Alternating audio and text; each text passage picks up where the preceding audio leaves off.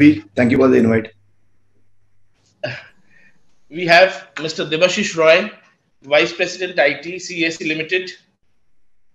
Thank you so much, sir, for being with us here. Delighted to have you. Thank you, Chiranjeev. We have Mr. Vishal Malhotra, President, Data Analytics, Inspira Enterprise India Limited.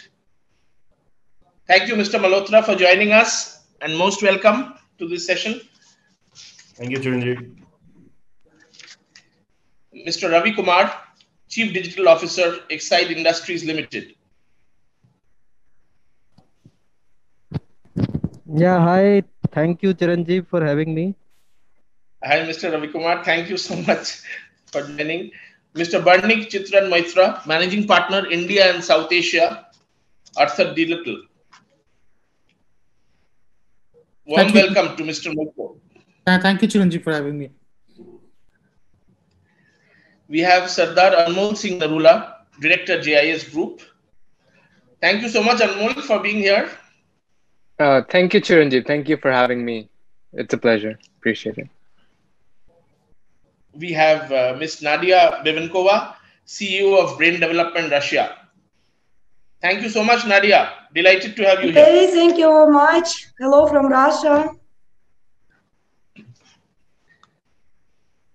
I will come to Mr. Ravi Kumar, Chief Digital Officer, Exide Industries Limited. So, data appears to be the new currency. Data and analytics are the key accelerant of an organization's digitization and transformation efforts today. According to Gartner, information as an asset is still in the early adoption phase, which makes it a competitive differentiator for leading organizations as they focus on digital transformation. In turn, data analytics have become strategic priorities. Now, given the role that analytics plays in the digital transformation and the early adoption stage of analytics in every organization, we would invite Mr. Ravi Kumar to throw some light on how he harnessed the power of intelligence and analytics in this journey.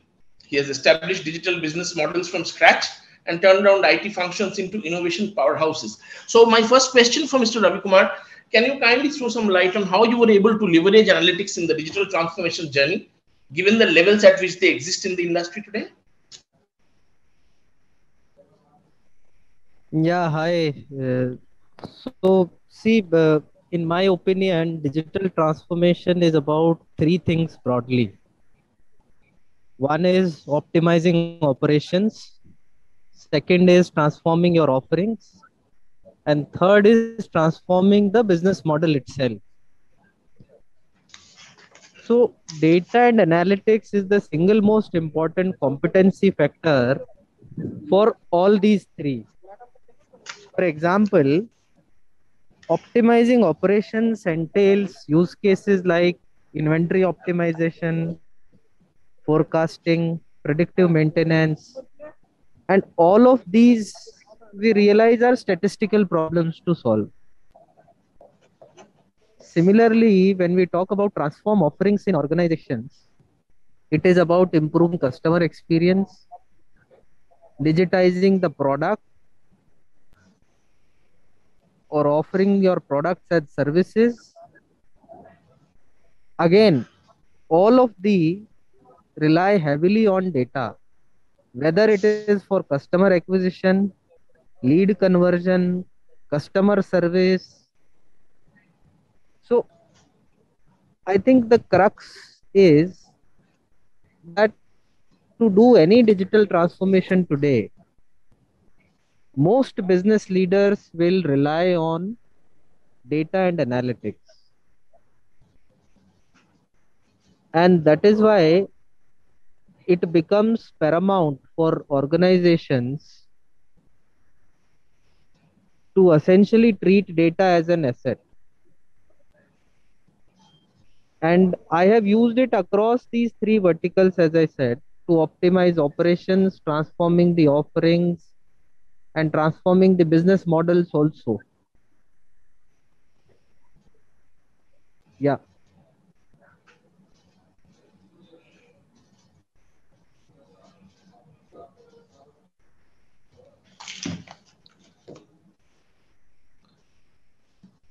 Mr. Ravi Kumar, can you kindly turn on your video? I can try that. I'm at the airport actually. So Okay. let me attempt that. Yeah.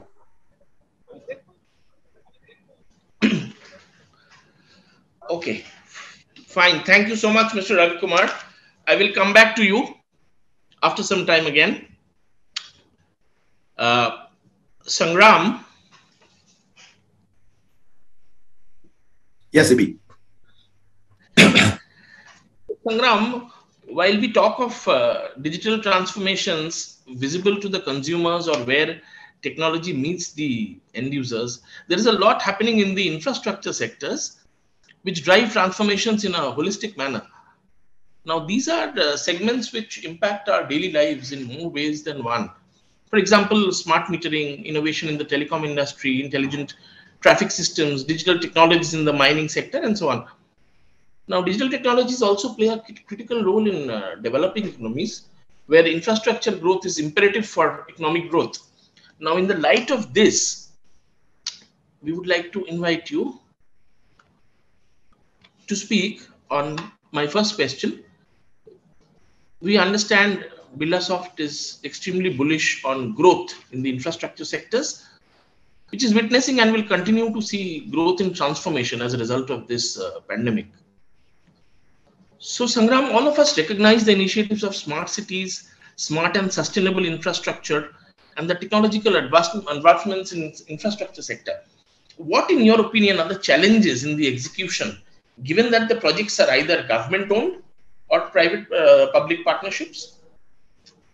Sure. Thanks, CB. First of all, let me thank BCCI for inviting me. And of course, thanks, CB, for moderating this session. Sorry for my sore throat today.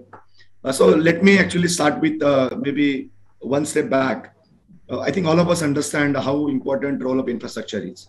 And I think if today all of you are tuned to the news, the largest expressway from Mumbai to Delhi, Union Minister is actually reviewing the progress. And for the first time, I think some of the milestones are ahead of the time, which was a pleasant surprise. Because otherwise, if you see, infrastructure has always been a kind of a growth engine of the country. So maximum GDP, if you see, is always from the infrastructure sector. And naturally, if you look at the next decade, if you really wanted to grow, and I think I heard the earlier session, 3 trillion economy and all, if you really wanted to be there, I think this sector has to really perform very, very well. And it's spread across. You spoke about smart cities. I think all of us in India are very well aware where we are heading as a citizen and as well as most of the cities. Maybe we are not actually what we were intended to be. But I think thanks to the technologies like digital or information technology or automation, I think we are trying to maybe bridge the gap, whatever we have not able to do.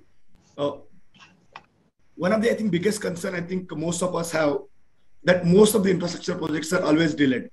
So it will take more time, it will take more efforts, and naturally the more cost to all the taxpayers. And I think that is the biggest pain technology advancement is trying to actually address. And if you see the Indian trends, it is predicted that by 2030, close to 40% of Indian population will be in urban area. Now just imagine kind of stress we are going to have on the urban infrastructure. And similarly, close to 75% of our GDP is going to become from urban areas.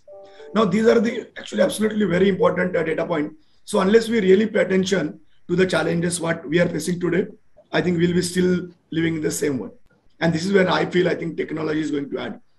Already we are seeing the global disruption. There are shifts happening in terms of the capital availability for the infrastructure projects. More and more people started talking about social and environmental priorities. So sustainability is becoming an important aspect. And a lot of these digital technologies are getting adopted. Naturally, there are challenges because of, again, COVID, particularly for the infrastructure sector, because the government will find it difficult to fund the projects the way they used to pre-COVID, because a lot of funds are diverted into some other industry benefits or even for that matter, the COVID-related measures as well. But I think technology adoption is one key challenge we are anticipating and we have experienced. But whether we are improving, yes, surely. If I see last 2 years, there has been a major progress. And again, sometimes people wanted to thank COVID. Ideally, we should not thank, but I think at least for a digital as adoption, I think COVID has really helped. So one is, of course, the technology is revolutionizing. I think every month, every day, you will find something new is coming, and it is across the industry. When it particularly for the infrastructure, so take example project management. One of the biggest challenge we have come across is the project management. Though there are a lot of tools available, the adoption of tool because of maybe public sector more involvement is very limited.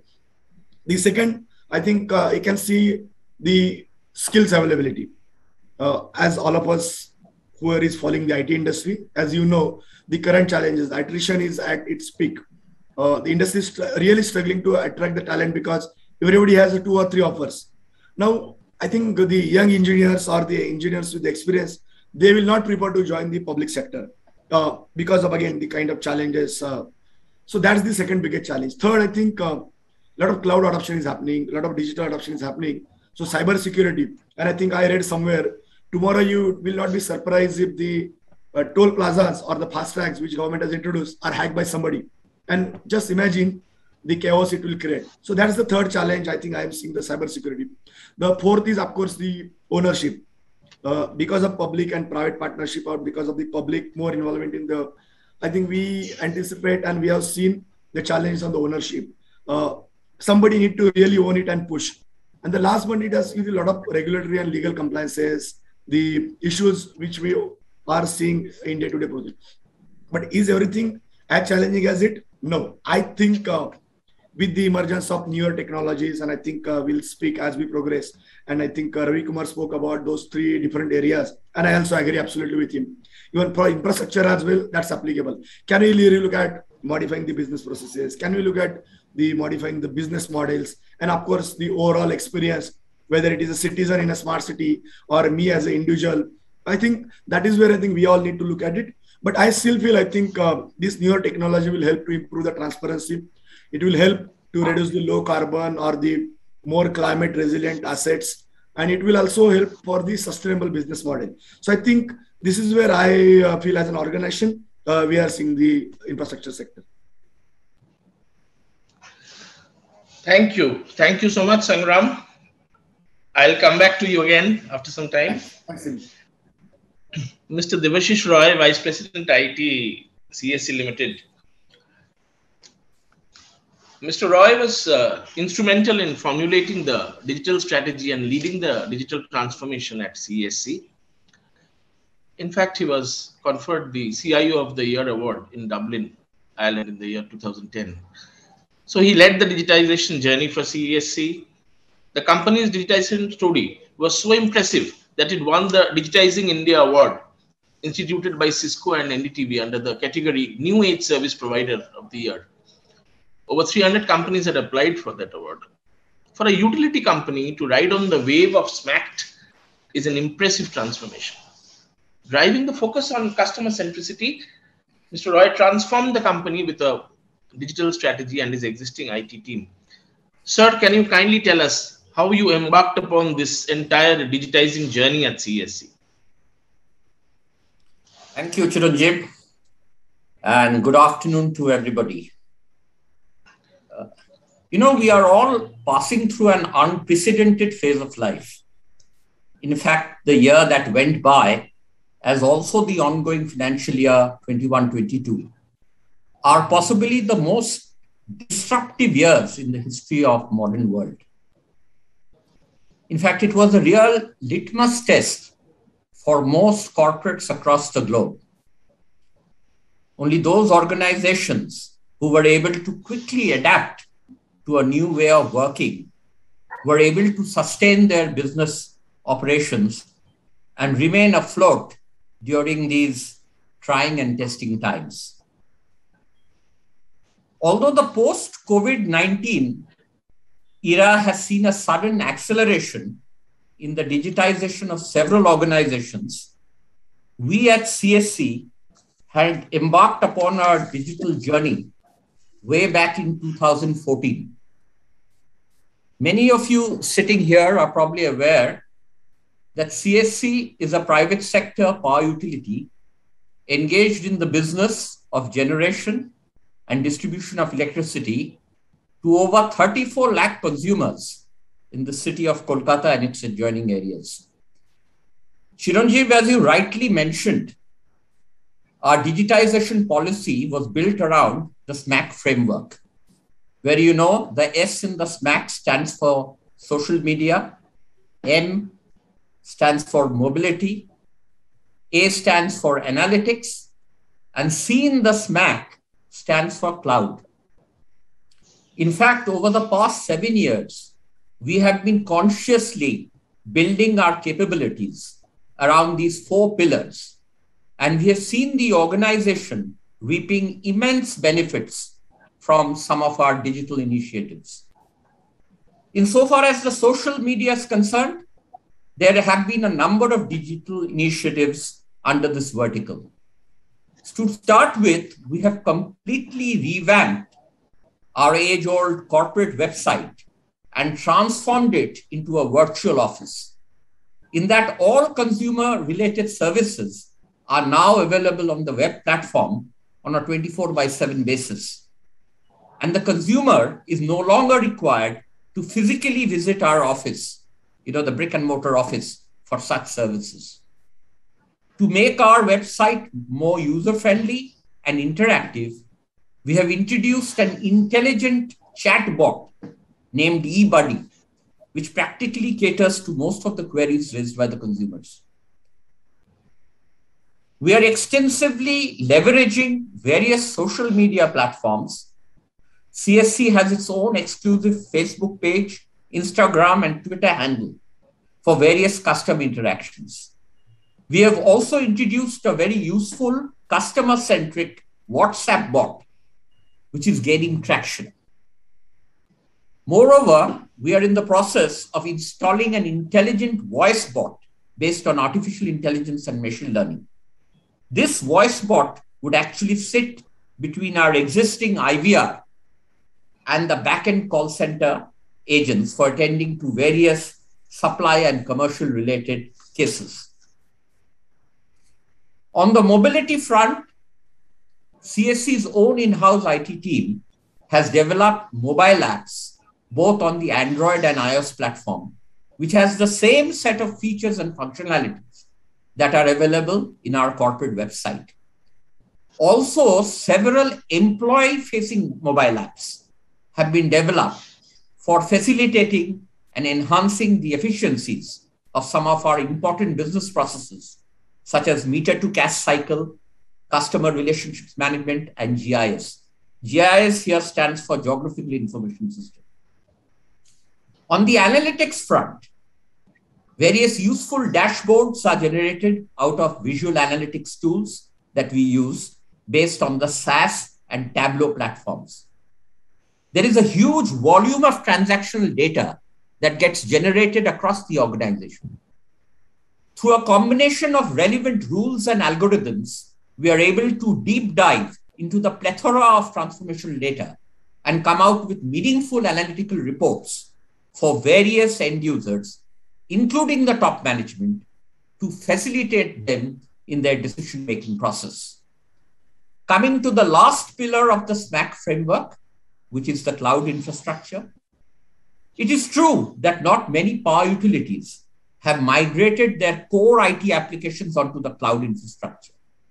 At CSC, we have so far migrated only a few applications, including our mailing service, onto the cloud platform. Given that the cloud infrastructure has matured over the past 15 years since its inception in terms of security, robustness, availability, scalability, and performance, we are now actively exploring the possibility of adopting a hybrid solution architecture, where as part of our business continuity plan, we will use the cloud's infrastructure as a service for our disaster recovery site, for our core IT applications as well. In addition to what we have been doing under the SMAC framework, there is a center of excellence within the company, which is continuously exploring ways and means of leveraging emerging technologies under Industry 4.0, such as robotic process automation, artificial intelligence, Internet of Things, machine learning, virtual reality, etc. In fact, we are presently doing a number of POCs, proof of concepts, in diverse functional areas of our operations and also evaluating the various use cases of these frontier technologies as applicable to our industry.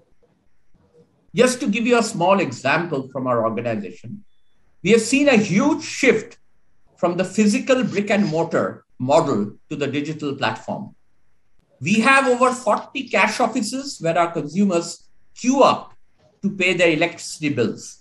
Also, we have 6 large regional offices where there's a huge footfall of consumers who come for various services such as new connection, transfer of supply, billing, complaints, etc. Only a few years ago, the mix was 80-20, in that 80% of these consumers would come to the brick and mortar offices for various services. Post-pandemic, we have seen a huge swing from 80-20 to 30-70, meaning 70% of our consumers are now paying their electricity bills and availing of various services through our corporate website, our mobile apps, and through other digital channels. There is no denying the fact that various digital initiatives at CSC, which is essentially a 125 years old legacy company, has seen a transformation in the way our business is being conducted today, as opposed to what it was a decade ago. I think this answers the first part of your question. Thank you so much, sir. Thank you so much. I'll come back to you after some time again. We have Mr. Vishal Malhotra, President, Data Analytics, Inspira Enterprise India Limited. Innovation makes the world go round is the buzz phrase in the telecom industry today. All of us have been witness to the constant revolution in the telecom industry, and we go over the top to view content over the internet. We have a pioneer in this space who launched the Ditto TV, India's first OTT application. It was an integrated system of content delivery, customer analytics, and hybrid cloud infrastructure, consisting of most of the elements of a digital transformation: customer requirements, experience, innovation, analytics, innovative delivery models, and hybrid cloud infrastructure. With this rich experience, Vishal joined Inspira to lead contemporary IT offerings of cybersecurity, networking, data storage, and smart solution. The pandemic brought in changes in the operating model, and work from home became a default option. Recognizing the need for a secure environment, the cybersecurity offerings literally began at home, where the customers were able to virtualize their desktop at home. Let me request Mr. Vishal Malhotra to share his thoughts on what motivated him to lead this company into the future by revolutionizing digital transformation across the globe. Mr. Malhotra, please. Thank you, Johnny. Good afternoon, everybody. Well, it's quite an extensive question. Basically, from my journey and from my experience, the next step was to look at where the data lies, right? And a company such as ours, which is Inspira, we've been touching data at the most important point, which is the security. We have access to all the data that a general company looks at to make sure that they are secure across the board, whether it's their users, whether it's their customers, whether it's their work environment or their environments where their production takes place, right? And the beauty of this is when we looked at it and we said, hey, you know what, there is so much data that is lying over there. Let's create a fabric of information within this, because it's all available to us today, right? And what everybody has been echoing over here, from Mr. Debashish to Sangram and to Ravi, is the fact that we have to look at this data intrinsically and see what value we can derive from it. So this is the journey where we thought we can become a digital transformation company from a cybersecurity angle. And a digital transformation journey, which begins at a cybersecurity level, ensures that we are providing the best in class in terms of secure availability of information and decision making in an organization.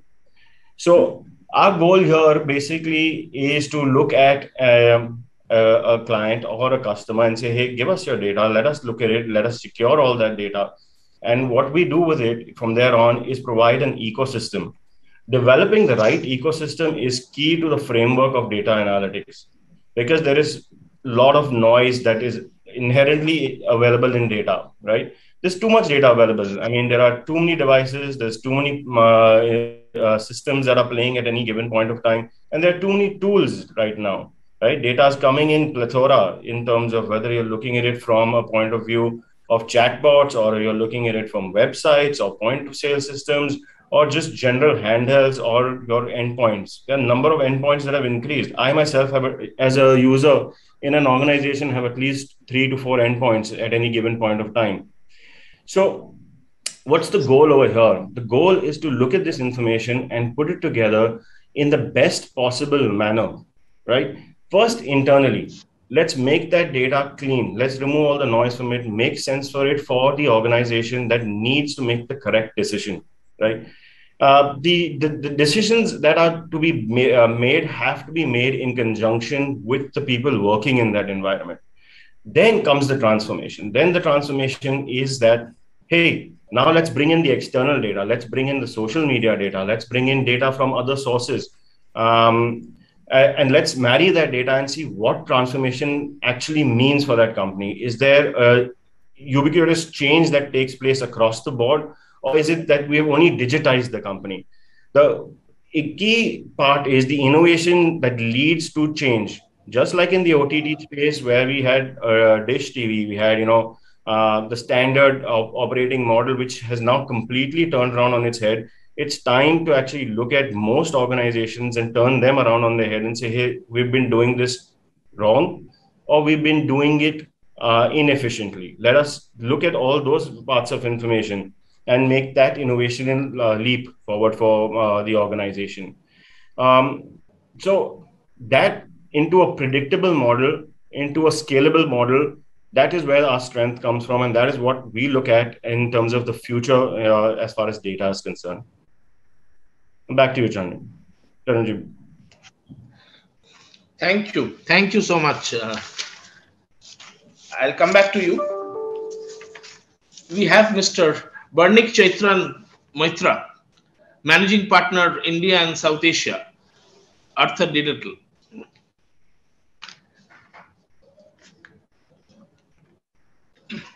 Barnik Chaitran Moitra is a leading technology expert, having led leading consulting firms as a long-standing partner of McKinsey for over 14 years, having a global footprint in Africa and Asia, India, of course.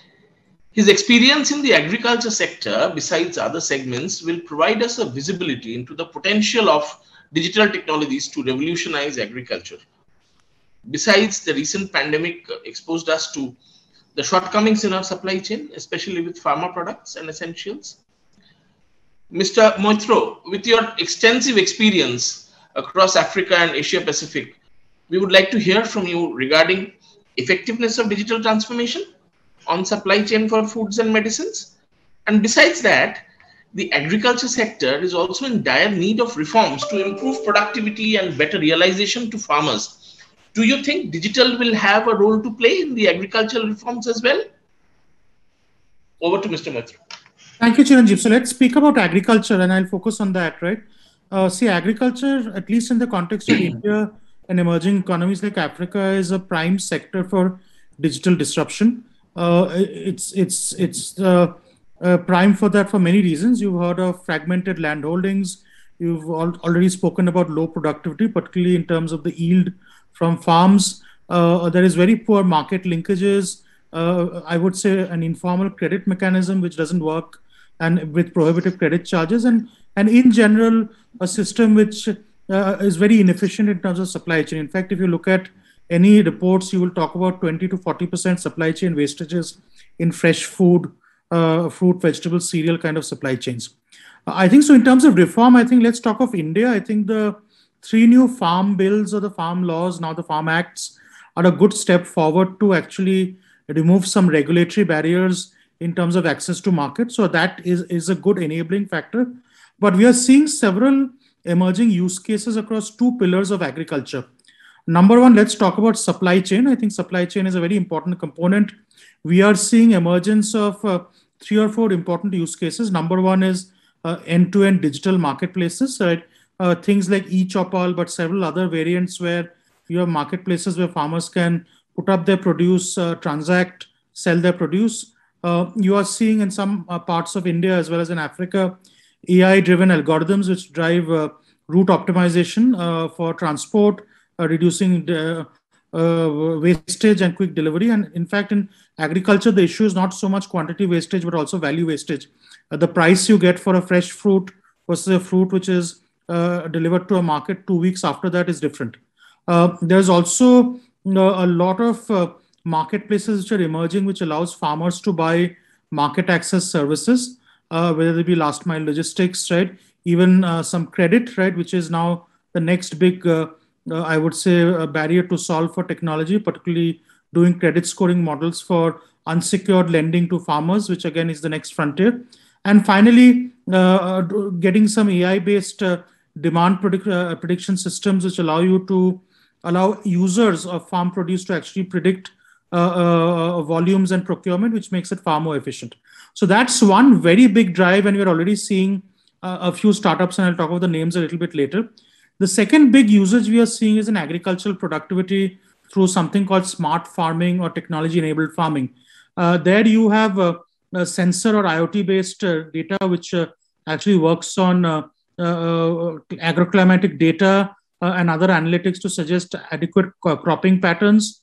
You have a lot of use of AI and photometry, radiometry, computer vision for doing seed analysis, seed classification, seed selection. At the same time, you have sensor-based work on looking at quality of soil, right? Measuring soil moisture, temperature, pH. In fact, there has been a drive in India to create soil health cards, right? The challenge is that the soil health cards are currently physical and very few of them have been digitized. But the moment you digitize soil health cards, you can then start providing recommendatory advice to farmers on what kind of fertilizers they need, how much of pesticide they should use, what's the kind of yield estimation they can have, and also manage the entire integrated yield, right? So these are some of the use cases we see in agriculture. I think the good news, at least for India, is there is a set of startups who are already working on this. For example, Dehat and AgriBazaar are 2 startups I'm aware of for doing marketplaces. Krishi Hub is another interesting startup which is doing route optimization. Ninja Cart is doing supply chain optimization. On the other side, you are seeing folks working on farm productivity, right, which are precision farming advisory companies. We are seeing smart center firms like Picno. There's Crop Farm working on farm to business supply chain, and AgNext, which is actually doing work on AI-based quality testing for farming inputs. So again, it's a very vibrant phase. I think as the government steps back from regulating agricultural markets and produce, as private sector starts playing a bigger role in ensuring farmer incomes, I think digital can be the important bridge between farmers and markets, both from a supply chain point of view, but also from a productivity improvement point of view.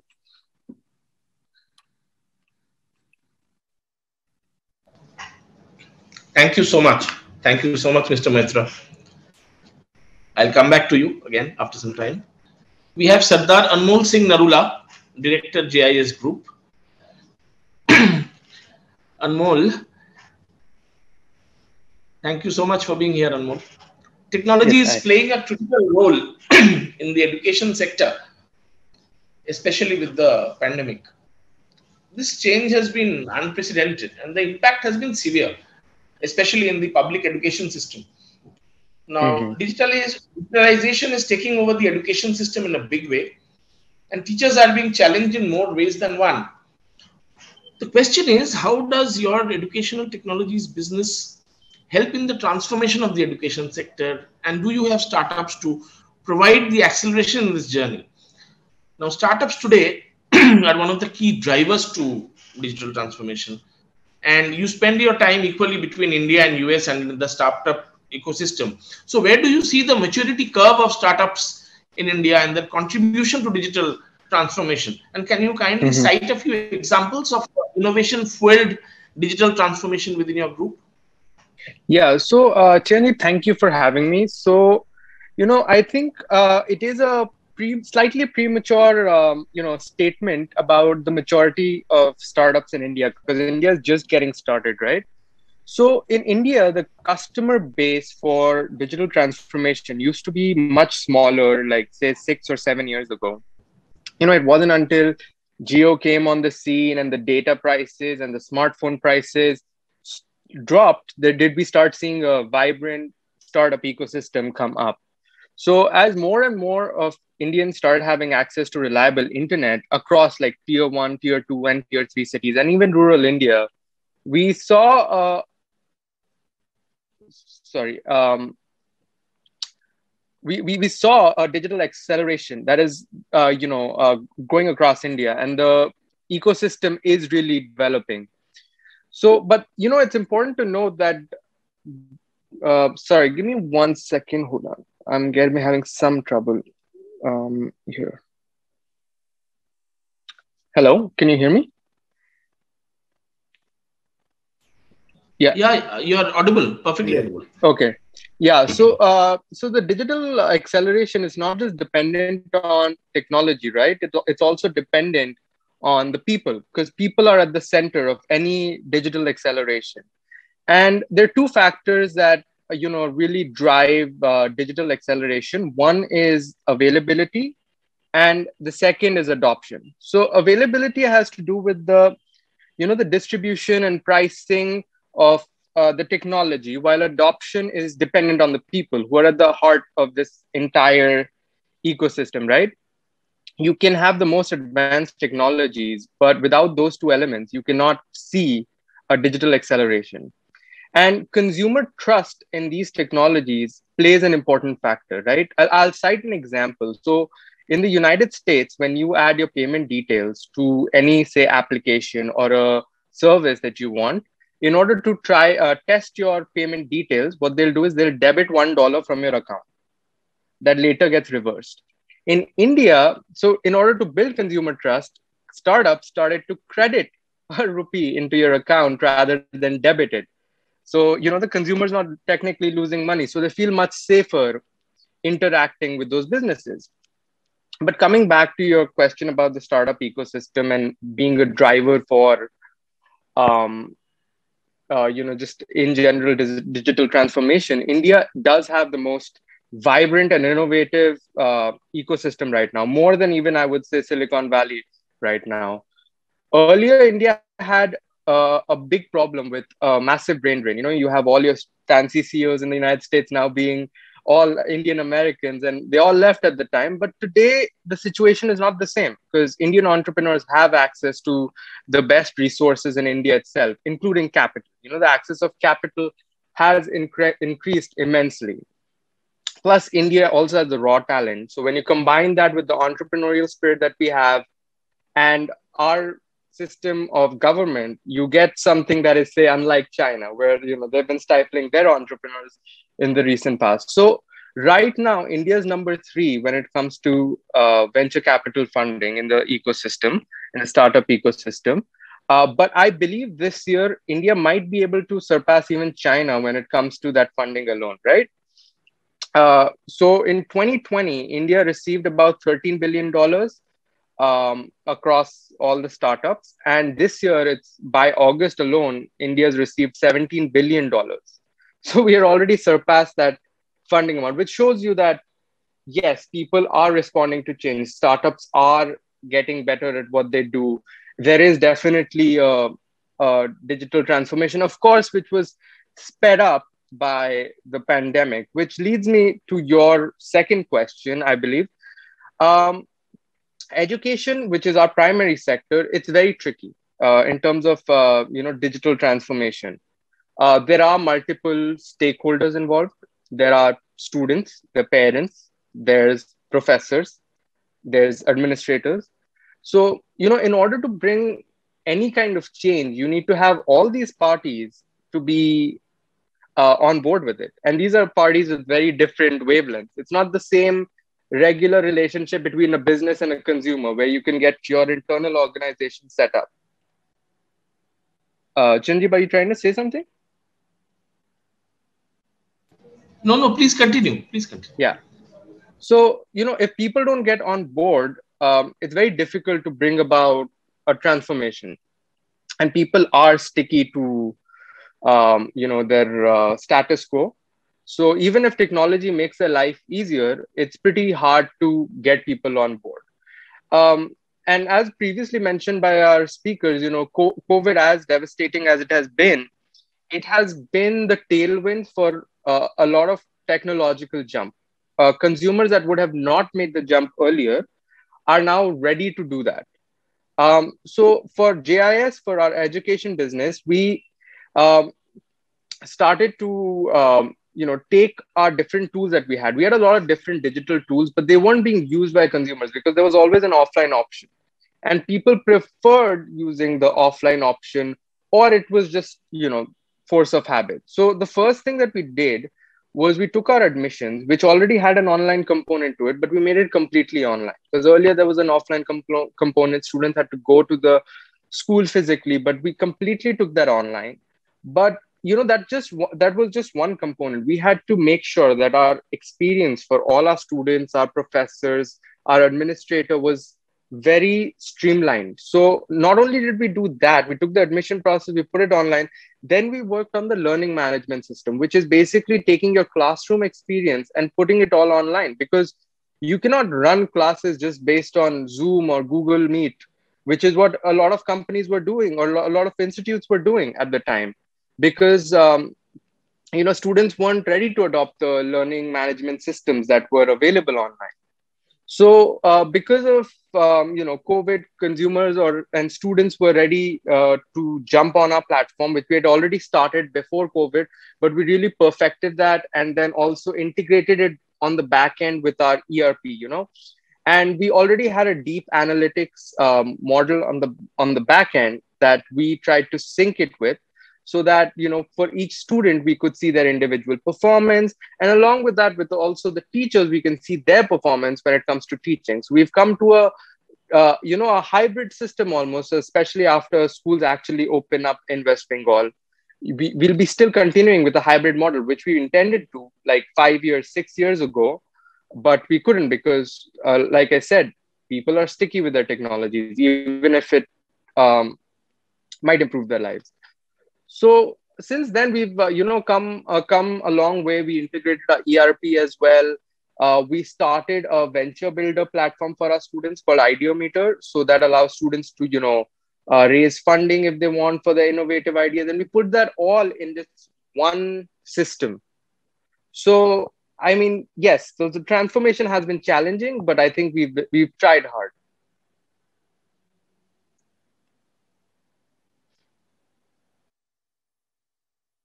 Thank you. Thank you so much, Anmol.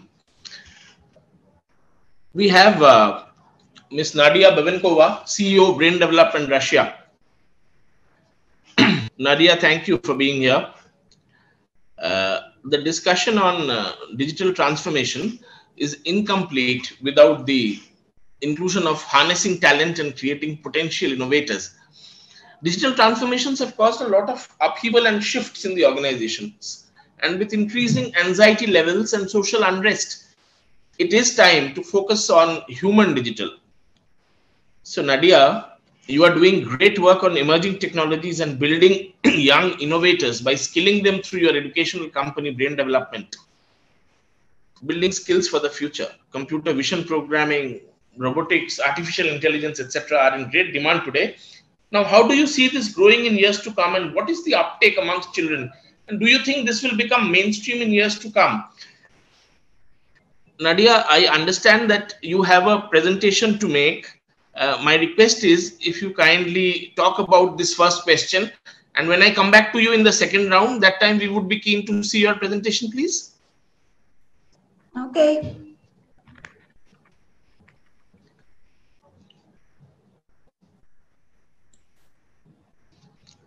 Yeah, so Nadia, that's what I was asking, that how do you see this growing in years to come, the skills of the future, and what is the uptake amongst children? And do you think this will become mainstream in years to come? Okay. Good day, dear colleagues. And my name is Babinkova Nadia. I found the company Brain Development. And my company is so many years, about 10 years, develop and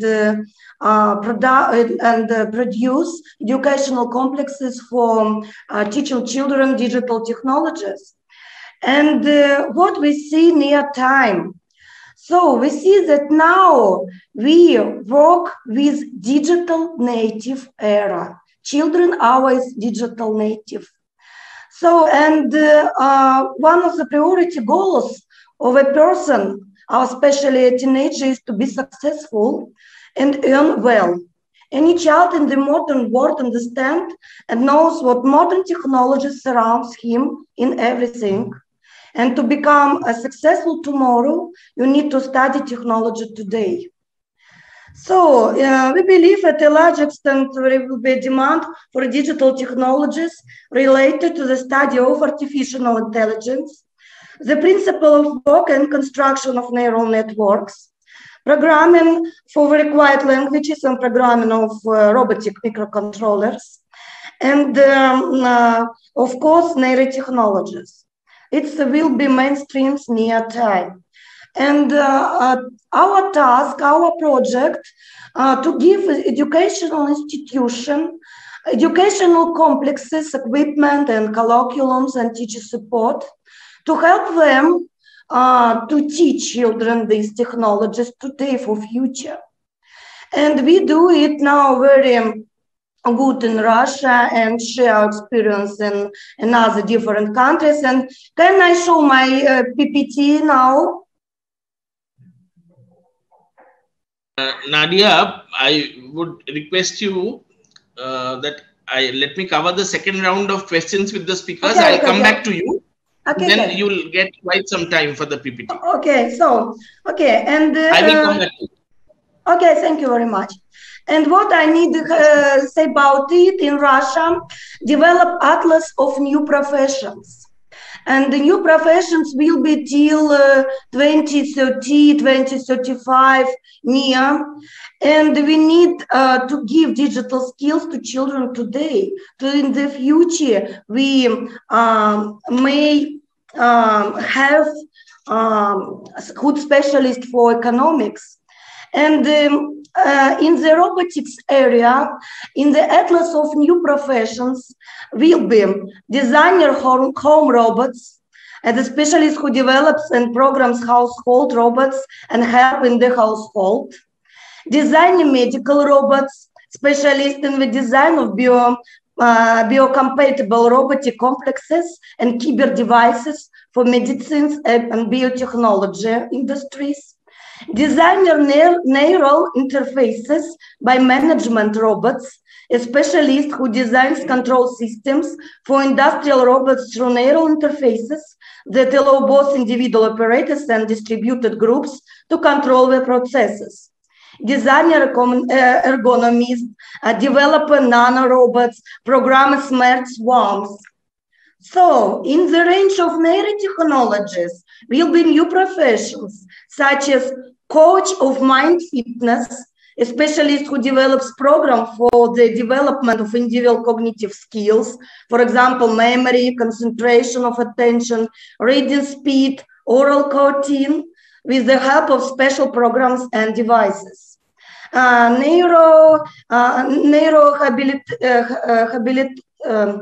Neurohabilitologist, a specialist who deals with the rehabilitation of people with mental discords and traumatic brains using psychopharmacology, neurofeedback devices.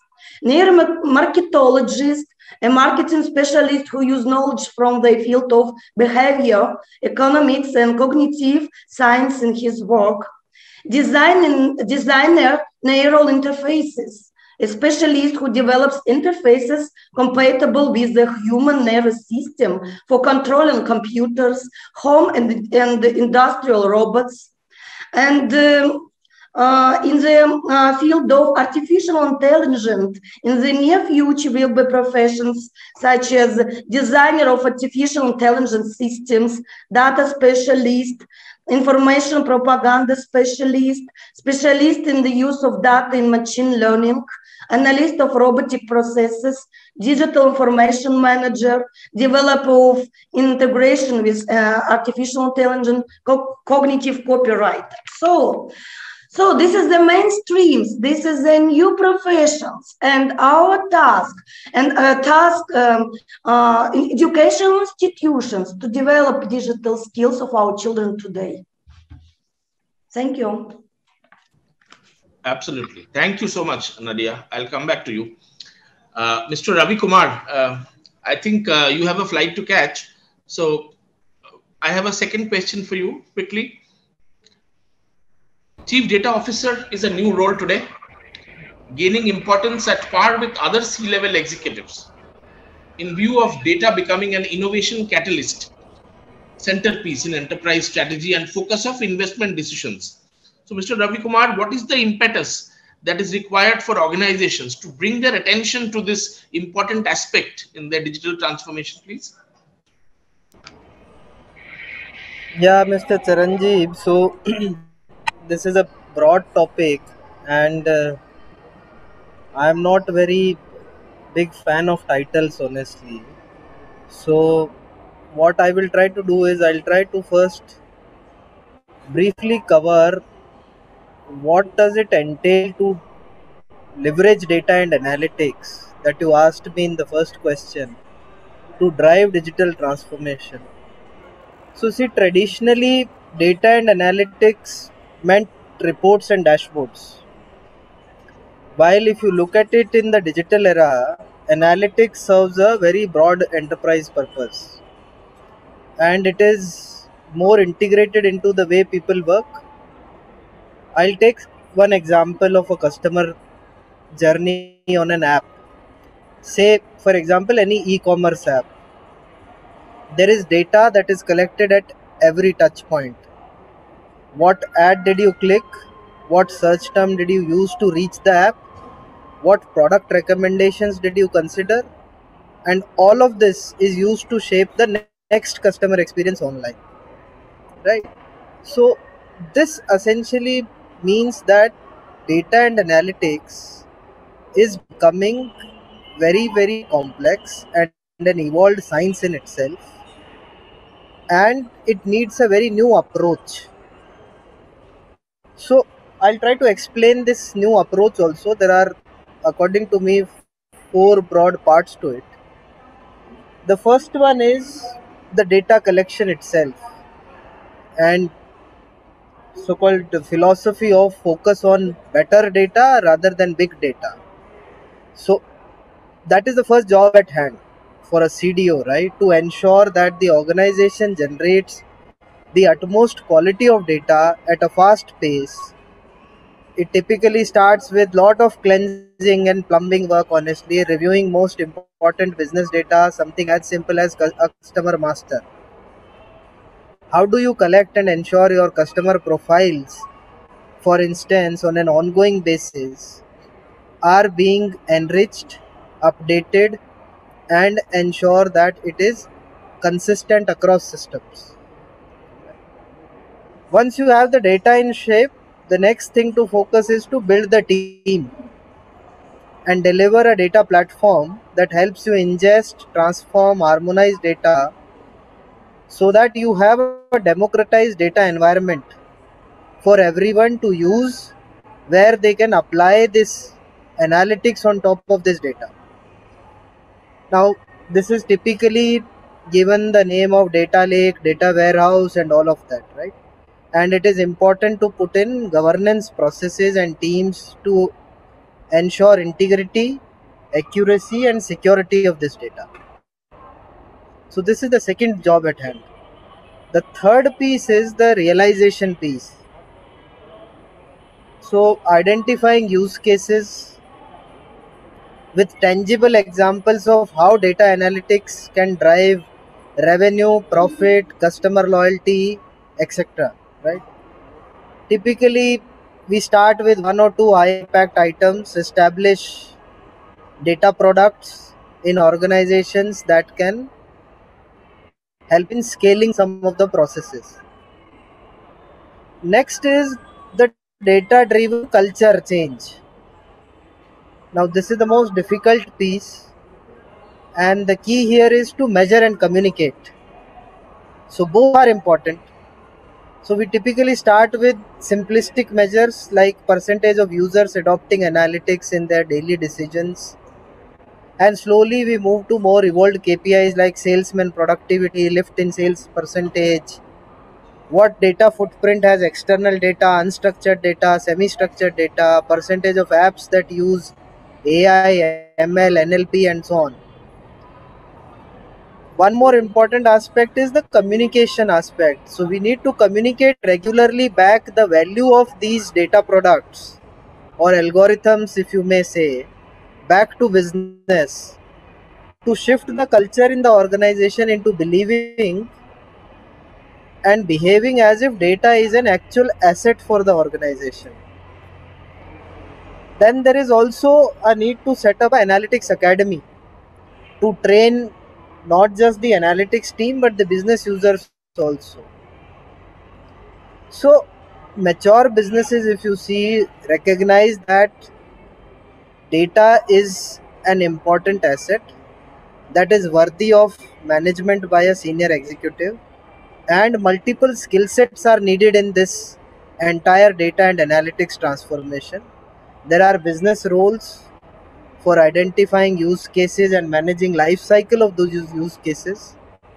Then data engineering roles for data governance and quality, data scientists, visualization experts, data security operations, and so on. And all of this needs a very different management approach. One must also appreciate that legacy companies have legacy systems and data environments which need large scale change to adapt to these new ways of working. So CDO is expected to do multiple things, right? Both in terms of culturally, technically, and also at the same time show value very early on. So, in my opinion, a CDO is nothing but a business leader who brings deep digital data and analytics expertise to help transform and grow the business. That is how I look at it. Wonderful. Thank you so much and have a very safe flight. Yeah, thank you. Thanks for having me. A very good evening to all of you. Thank you. I'll come quickly to Sangram. Sangram, I understand that you have taken major initiatives around supply chain management and related applications. Now, there have been serious supply chain challenges during this pandemic. And with the agility required in several sectors like healthcare and essentials, how would those digital initiatives build the necessary resilience, agility, and security? Sangram, please. Sure. Thank you so much, CB. I think before I start, on the lighter note, I was hearing about the designation issue. And I just wanted to share an example. One of my customers in Singapore, they have actually renamed the CIO to the Chief Insights Officer. Now I think we are already going ahead from data to impact insights as well. So I don't know where the designations will lead finally, but I think that is where customers are already thinking as well, which is again a good part for all of us, because whatever we are debating it here, I think customers are noting. And I think thanks to both Ravi Kumar and I think Devashish sir, I think they have made my job very much easier, because whatever I'm going to talk as a service provider, they are already practicing it, and actually nothing greater than the examples what they have shown. But coming back to your question, CV, I think if go back 1 year, March 2020, I think all of us were worried when the lockdown was announced, right? And particularly those bachelors or the people who are staying away from family. Just imagine how difficult situation had been. And I think thanks to Zomato or Swiggy, or for that matter, all other e-commerce applications as well, And I think there is a joke on a WhatsApp, right? What are the sources of food? And multiple options people have given, and one of the two options student has selected was Zomato and Swiggy as well.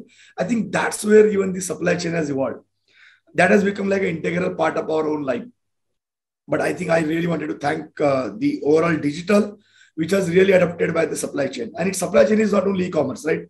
Even if take example of manufacturing industry, even my procurement, or where it is my quality function, or where it is my delivery or dispatch, or even service, is a part of my overall supply chain.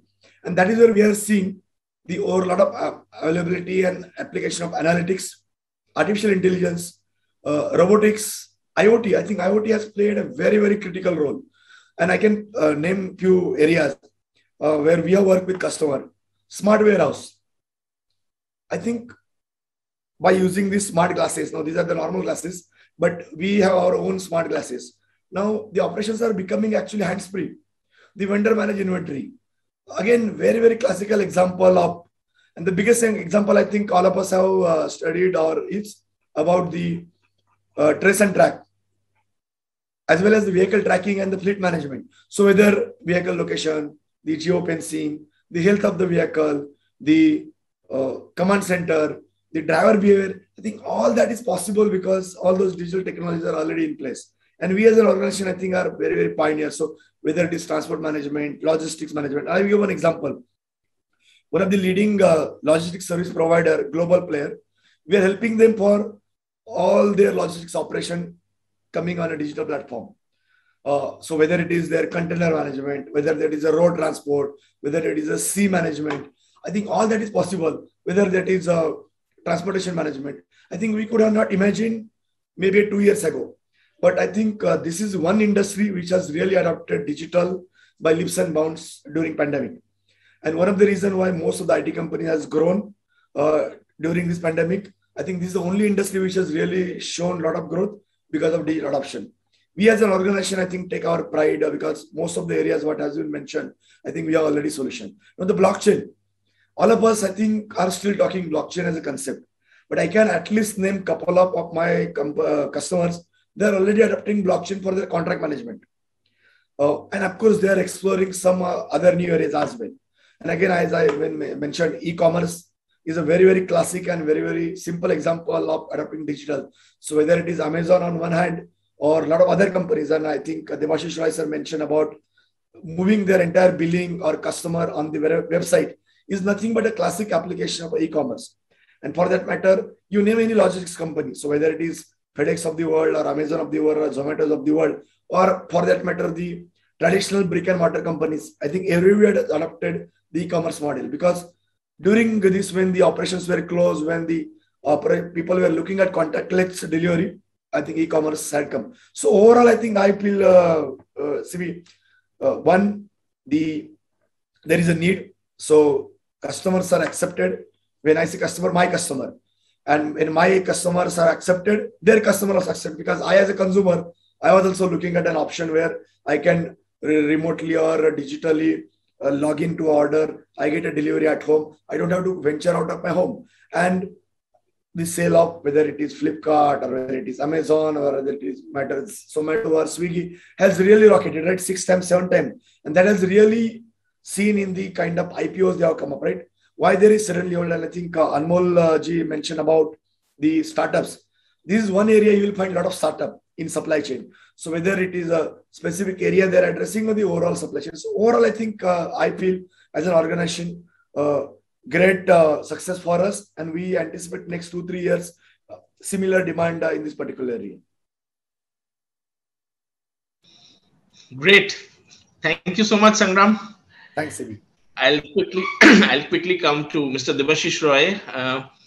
Sir, what strategies would you recommend to address the challenges arising out of cyber attacks in the power utility sector?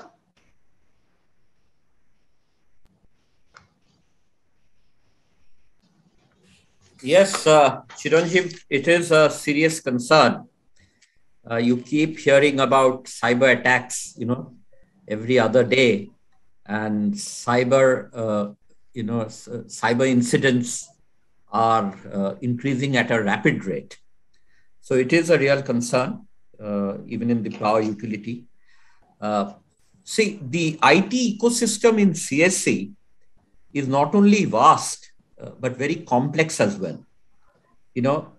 Now, owing to business needs, several of our critical OT assets, when we say OT assets, the operational technology assets, such as SCADA. SCADA is in the heart of our distribution system. DCS, RTUs, numeric relays, the advanced metering infrastructure, the IoT devices. See, all these are embedded in the CSC system. And some of them need to have intersection points with the classical IT network, purely from a business perspective. Now, as you know, this classical IT network, in turn, is connected to multiple internet service providers, thus making our corporate network vulnerable to potential cyber threats and attacks. Now, moreover, ever since our Honorable Prime Minister announced a nationwide complete lockdown from 24th March 2020, we were caught unawares. Being in the power utility business, we had to supply electricity to our consumers on a 24/7 basis. What this meant was that all our critical IT services, our billing, our payment system, our customer relationship management system, fault management system, all these IT systems, they had to be kept fully operational during the complete lockdown period. So what was the solution? The IT team of CSC had to rise to the occasion and quickly ramp up our work from home infrastructure by providing remote VPN connectivity to many of our employees across all divisions across the organization, so that the business operations could be sustained even during the complete lockdown phase. Now, we just had a few handful of VPN users during the pre-COVID era, but this had to be quickly ramped up to more than 350 VPN users. Now, we realized that with each additional VPN connectivity that we were providing, we were exposing our corporate network and making it vulnerable from a cybersecurity perspective. So the IT team had to ensure that each and every VPN user's device, the end user that was getting access to the corporate network from remote, had to be properly sanitized. We had to ensure that the operating system was hardened, it was correct, it was the current version, and also the antivirus had all the latest patches. So while we took all necessary steps to safeguard our IT assets at the corporate data center end, at the remote end also, these end user devices that are being accessed, we had to ensure complete sanitization. But we didn't stop there. Over and above that, we've introduced a multi-factor authentication system, which actually, as you must be aware, the central system generates a random OTP and it is sent to the specific end user. After he's authenticated, he's given access. So these are some of the measures we had to take to, safeguard our IT assets. Now, under normal circumstances, we have around 3,000 plus end users who access various IT services that run out of our own captive network. And these services are run centrally from our corporate data center. Now, owing to a strategic decision that we had taken a couple of decades ago of laying multi-core optical fiber cables along with our own power cables, we have our own robust, high-speed, secure optical fiber network, which connects internally over 220 locations, which includes the corporate head office, the regional offices, the generating stations, the distribution stations, the cash offices, data centers, all of them. Not many companies in the country can boast of a captive high-speed optical network, which is essentially a man So this is a secured network internally.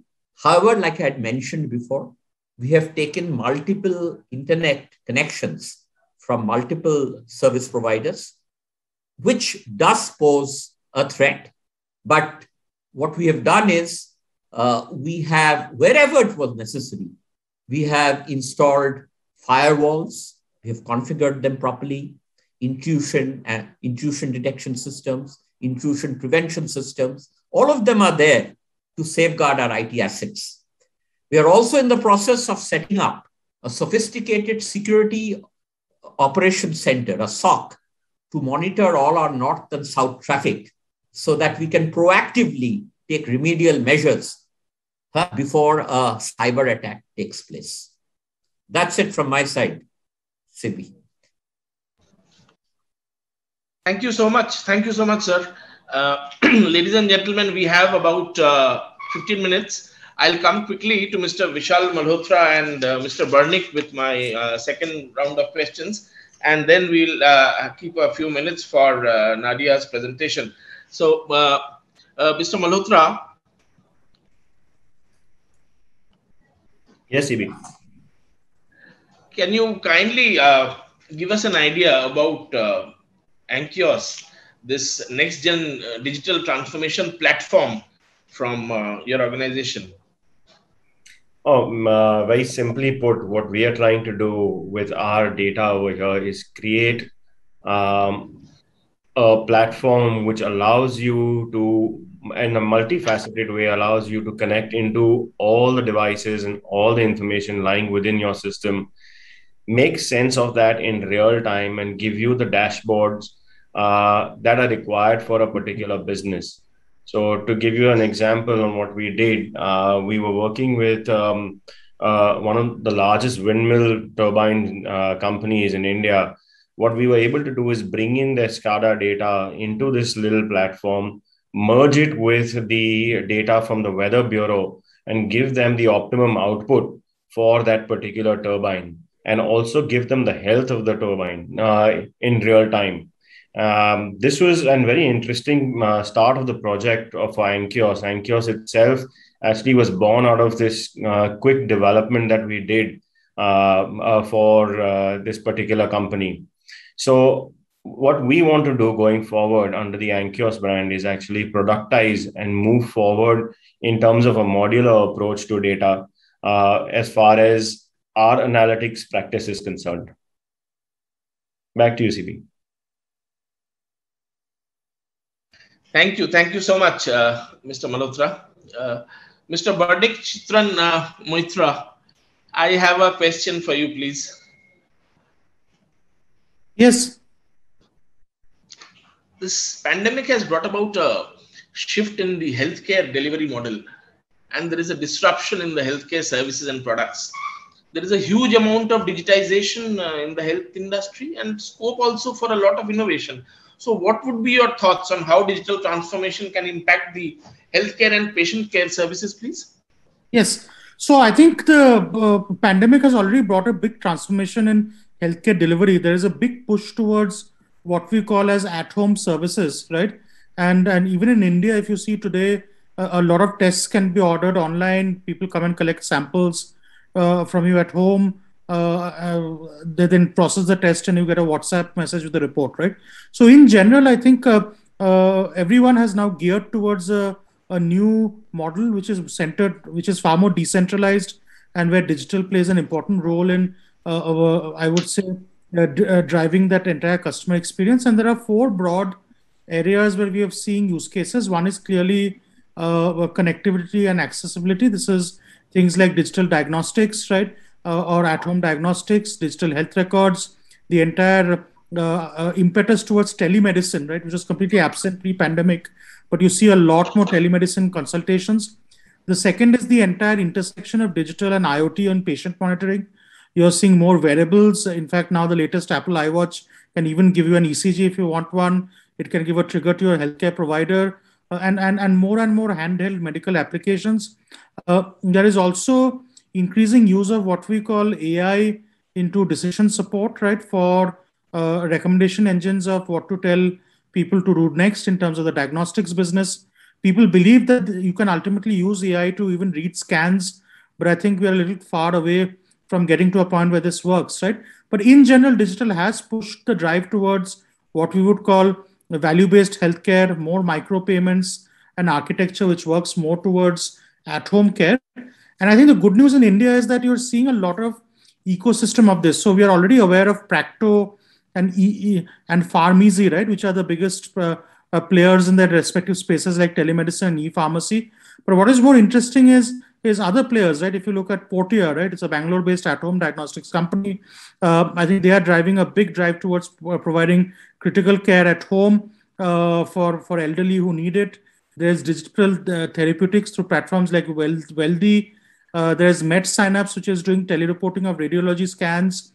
And then there are lots of providers who've come on board who do molecular testing like iGenetics, OncoStem, which does AI-based models on diagnostics. So again, it's a very vibrant ecosystem. Health tech in India is going to be one of the biggest drivers of investment over the next decade, just what fintech and SaaS has been. And again, in general, not only is the model ripe for disruption, the disruption has already happened. And the pandemic, if any, has actually moved the healthcare delivery model probably 5-6 years ahead of its time than where we were pre-pandemic. Back to you, Chiranjeev.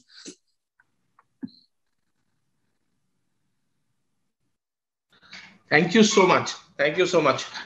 I'll come quickly to Nadia. So, yes. Nadia, in the current times, with so much of disruption in the industry due to digital transformations fueled by the pandemic, there is a need to build resilience. Now, the focus of the practitioners is centered around technology, and the human angle is often overlooked. We would like to understand how neurotechnology is used in digital transformation and the overall impact on the success of this transformation. So, Nadia, we actually have 9 minutes to close. Kindly allow me to conclude in 1 or 2 minutes. So before that, I would request you to run through your presentation. In the process, I'm sure this question also would get answered. So we have about 6 to 7 minutes for the presentation. Over to Nadia, please. Okay, thank you very much. Yes, thank you for your questions. And I want to tell some words about our technologies and answer your question. So our company, about 10 years working in the market and develop different educational complexes to teach children digital technologies. And near times we obtain award, Solutions for Sustainable Development Goals Award 2021, BRICS, for quality education. And now more than 70,000 children working with us and more than 8,000 educational institutions. So the many countries now develop programs for digital technologies. And the native technologies, artificial intelligence is mainstream now. And we need to solve problem with educational purposes and to provide our educational institutions, programs, and educational equipments. So in Russia, now we work with the schools, universities, children technoparks, quantoriums, IT clubs, and so on, because very many attention our government paid for early pro-orientation young children in the digital technologies. And we have experience in this field and teach and prepare teachers to this. And neurotechnologies now is the mainstream as extra education, after school education among children. And we prepare school teachers to work this technology, this our equipment, and this mainstream this last years from pandemic time. And children use it, and working with robotic system and artificial systems, and they work with young children and with children with disabilities, because children with disabilities need to attract to digital technologies too. It's very, very popular now in Russia. So, and many camps and extra educational institutions now work with us.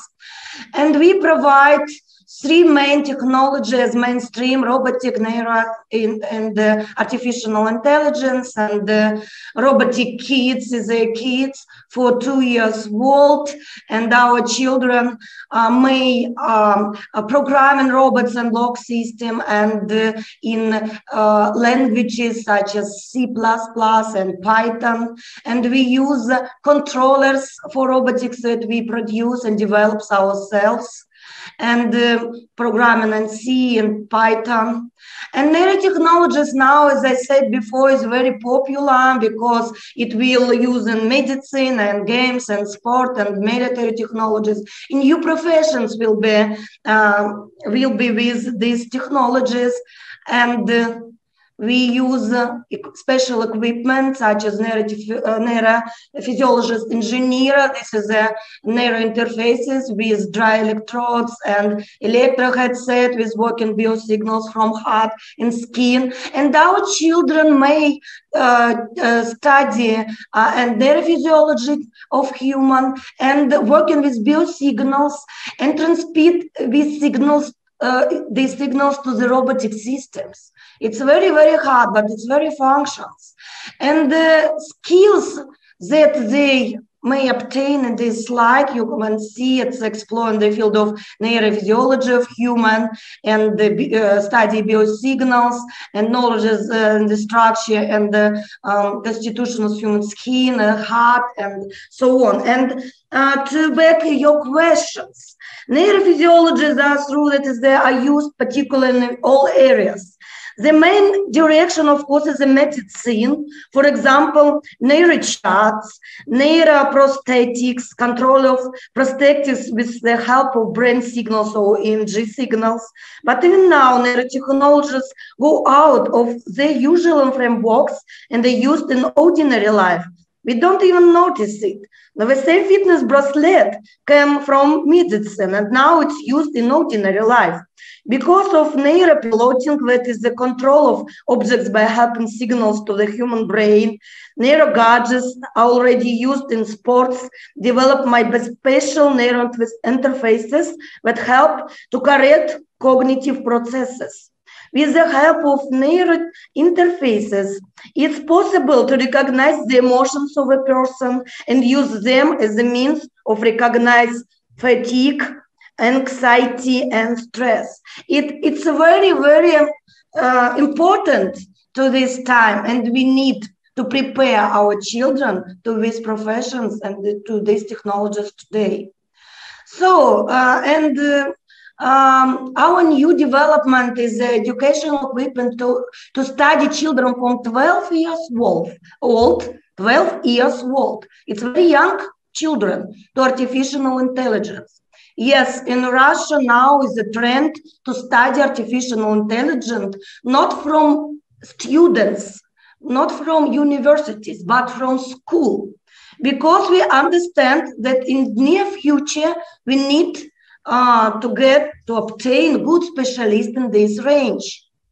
And this model may determine and about 1,000 objects and to recognize emotions, people, and to recognize text and so on. And children may, from our model, to study neural networks and to do robotics objects governed by artificial intelligence, and to create own programs in special software to create own neural networks. And this is very, very advanced educational equipment with curriculums for children from 12 years old. So I want to show you some video file. Nadia, thank you so much for this wonderful presentation. We actually need to close in 1 minute. Okay. So, okay. Can we expedite, please? Yes, I finish. So, okay. What I